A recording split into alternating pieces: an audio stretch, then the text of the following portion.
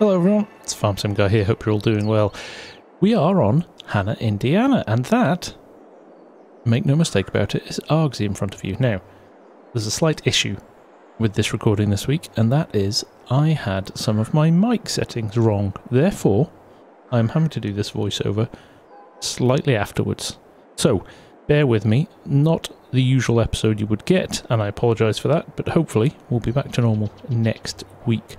So, as usual, at the start of an episode, we have a little chat about what we're going to do that episode. What we were talking about here was, in fact, we had the 3 fields, the field we combined last week, plus 2 other fields that we could plant. Now, what we decided to do was jump straight into the first field with some ploughs, get the combined field that we'd done in the previous episode turned over and ready for seeding. And when that was done, we would jump into the field adjacent to it, and we would get some seeding done in there. Now, in addition to that, we put a courseplay hired helper on lime spreading as well, using the big John Deere 4940. So that was running just ahead of us in the fields. So other than that, there's not much more to tell you just here. So luckily enough, I've got some quite nice montage footage. So we'll jump straight to that now, and then we'll have another little chat after we finish the ploughing.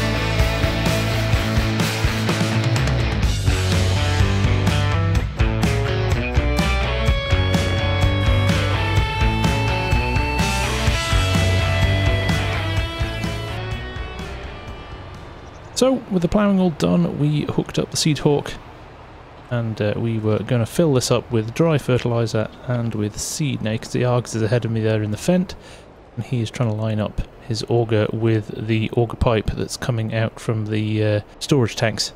Now, we had a little bit of a challenge here that we could get them lined up, but we had a little bit of an issue with only dispensing about 800, 900 litres and then stopping. It was something to do with the trigger, something wasn't working quite right.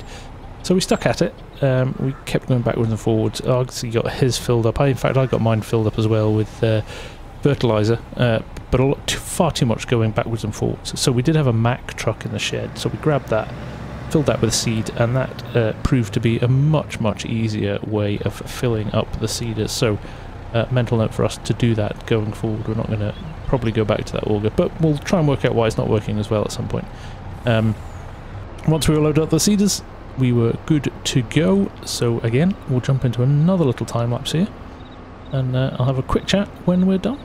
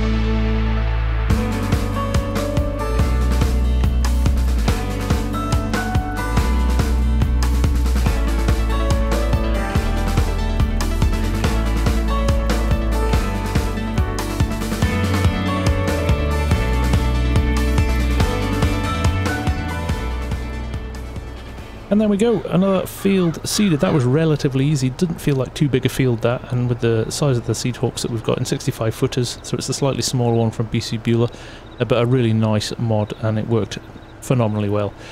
So we got those done pretty quickly, but that was roughly the end of our recording time here, so we agreed at this point that we would pause work for this episode, but coming up in the next episode we've got a lot more tillage to do, a lot more things to get ready for planting season. And there's something nice about this map that you can put winter crop in and get it harvested come the spring, which means you can then replant and have another crop ready in the autumn.